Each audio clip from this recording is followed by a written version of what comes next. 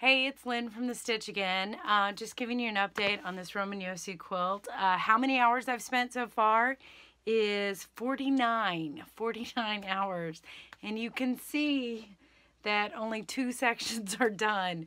I still have 2 more sections, but I do think I'm through the hardest part, at least of this stage. I'm not sure where the quilting's going to take us because I just don't have that planned yet, but I have to do his leg down here where he has the hockey stick, and then I've got another leg. But most of the bottom part is the ice, except for the leg part. So I think that'll go pretty quick because it's just one color. It's not like the crowd was difficult because there was lots of little pieces and different shadows that created kind of the crowd behind him. So still going.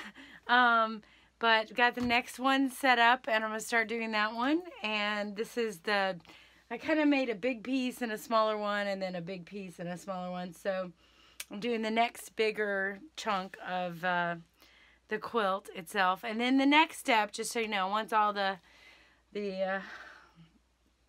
pieces are put on, I have to actually iron it onto the batting. Which is different than you would do a normal quilt. You would, float. I would normally float the top, but this I'm going to iron down before I put it under the needle and start quilting it. Of course, y'all know I'm a long armer, so it will go on the long arm. But just giving you an update, we're at 49 hours thus far in the process of this, and I've tried to take out time, where I did lunch and other stuff. Still watching all the Olympics. The Olympics, I think, is right. I've been watching a lot of hockey since he plays hockey, but I like hockey, so that helps. So there we are. That's our status so far of the Roman Josi quilt, and I'll just keep letting you see how it comes together. So like, share, and subscribe. Check us out on Facebook and Instagram and on our YouTube channel and all that good stuff, and we will keep you updated. All right, talk to you later.